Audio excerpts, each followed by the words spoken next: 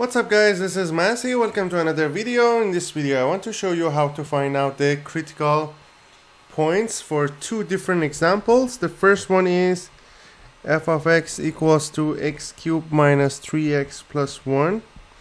We know critical points when f prime x either 0 or undefined. Since we are dealing with polynomial, it's going to be just f prime x equals to 0.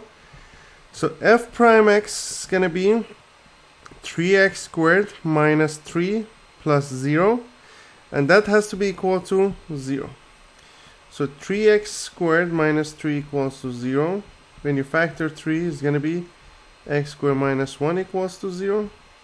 So x will be either equals to negative 1 or equals to positive 1. So we have these two critical points or extreme points. Now we need to find out if they are local minimum or local maximum. What we can do here, we have 3 times x squared minus 1 or 3 times x minus 1 times x plus 1. You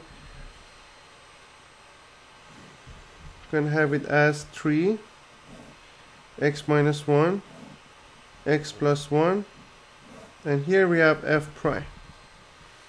We have negative 1 and positive 1, which makes the whole thing in 3 different regions. If we assume some numbers for each region, negative 2 here, 0 here, and positive 2 here, we can find out the sign of each part. 3 is not changing with x values, it's always positive because it's positive 3. When you sub negative 2 is going to be negative, 0 is going to be negative, 2 minus 1 is going to be positive. Here negative 2 plus 1 is negative, 0 plus 1 is plus, 2 plus 1 is positive. So positive times negative is positive. Positive times negative times positive is going to be negative. Positive, positive, positive is going to be positive. So it's going to be f prime is positive, it means that it's increasing. F prime is negative here, it means that it's decreasing. And f prime is positive here, it means that it's increasing.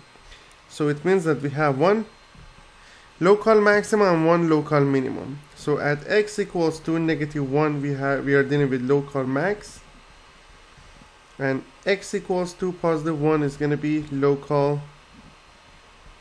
min. So we have one local max and one local minimum. So that's going to be the final answer. I hope you enjoyed this video. Please leave me a comment if you have any question, and I'll get back to you as soon as possible. Please don't forget to subscribe this channel. You can have access to many other videos regarding calculus, physics, and chemistry. Thank you for watching and have a great day.